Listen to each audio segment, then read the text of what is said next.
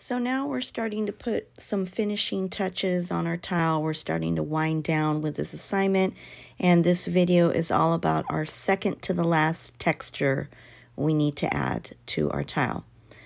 So far you should have evidence of stamping on your tile, as I do here, evidence of small shapes, and mine still need to be babied a little bit and cleaned up, evidence of your piercing as well. That should be the first texture.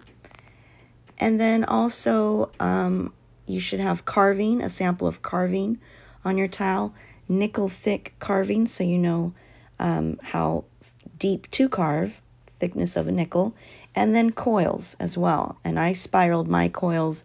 You might have a different arrangement of your coils, which leaves us two blank areas. I have a blank area on the right and I have a blank area on the bottom left. Your blank areas might be in different locations. That's totally fine. Also, when it comes to these slabs, I'm going to decorate them later. I'm going to enhance them, and I'll mention that in class, how to decorate your decorations. You should also still have some scrap clay left over in a small Ziploc bag to work with to make your small shapes, and hopefully that clay is healthy and in a good state. You want to have your paper clip handy and or the toothpick I provided handy. Both will work for slipping and scoring each small shape onto your tile so it stays put. Now we're going to be sculpting with our fingertips a lot. That's what you do when you're sculpting. You're mostly using your fingertips, not really tools. And so I'm going to individually sculpt a series of small shapes, and I will be placing them on my tile. One sample of a small shape could be something as simple as a sphere. Now, if you're going to make a sphere, you want some moisture on your hands, and you want to use your palm as one palm as a tabletop, and then the other palm does the actual rolling. So my right hand, I'm treating it like a tabletop that has a natural curvature to it, which is good when you're making a sphere. And then my left hand is doing the rolling. And of course, if you're right-handed, you're going to probably do the opposite of this. So just make, basically a ball, a teeny tiny sphere in clay, if that's interesting to you, and keep it the size of your pinky fingernail. Index fingernail is a little too big. You want to use the size of your pinky fingernail as a goal for the scale and size of your small shape if it's going to be a sphere. And I have an army made off to the side, but right now I'm just arranging them. I'm trying to see, do I even like the way this looks? And if I do, how am I going to arrange all the spheres? How are they going to fit in this one section? Once I've decided on using spheres or not, I will then slip and score them into place. So I just plan on filling in that entire section with small shapes. Could be spheres or could be something else I'll mention in a few minutes. Okay, but you just want to keep them small, like the size of a pea, teeny tiny. Again, we're concerned about weight issues. The slabs are pretty heavy on my tile. My coils are adding additional weight to my tile, and the tile itself is relatively thin. It can't hold much weight, so you want to keep those spheres teeny tiny. Now here's another option. Maybe you want to make a cube instead of a sphere. You're going to want that cube to also be small, like your pinky fingernail. Again, for weight issues. And if you like the way this looks, I'll ask you to make an army, mass produce a bunch of little cubes, and then arrange them on your tile. Here's how you make a cube. You take a sphere, and you're going to use both your thumbs and both your index fingers, and you're going to do a pinching technique. So you're going to take your sphere and kind of flatten or pinch with both thumbs, both index fingers at the same time, simultaneously, so that all sides are now boxy looking and kind of square-ish and no longer, excuse me, no longer round. You can also tap the cube on your tabletop. That's okay to get it to look like a cube.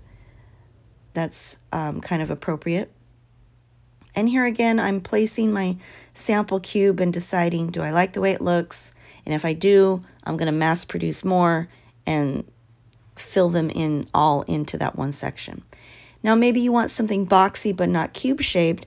This is a small shape in the form of a rectangle, so it's kind of like a bar.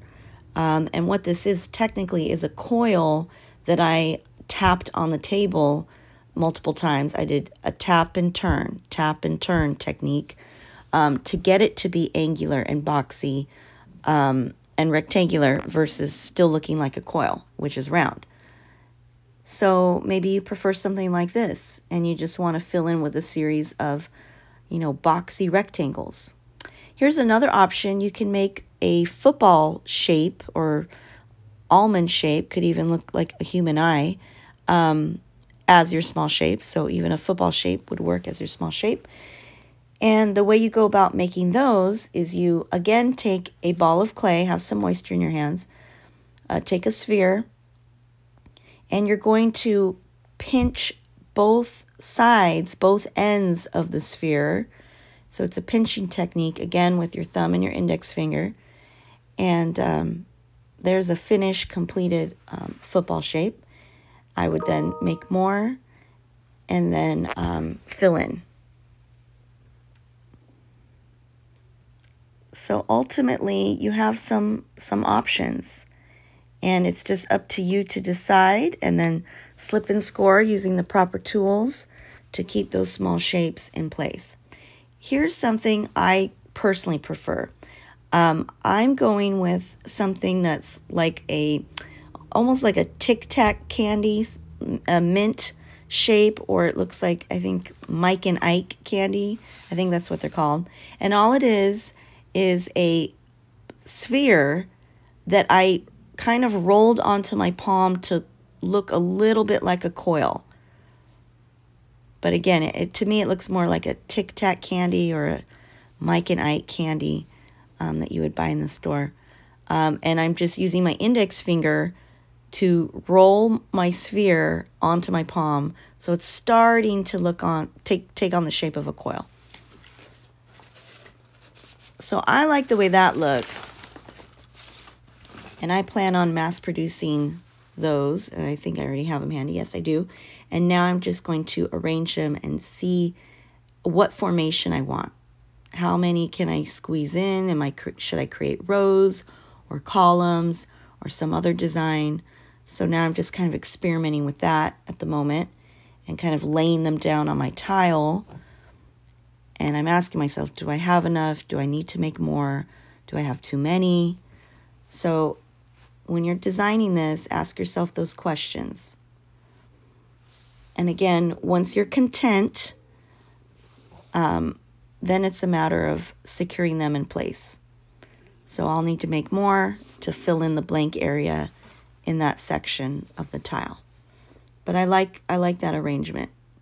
So I'm going to clear those away and start slipping and scoring one by one. I'm going to attach each small shape one by one.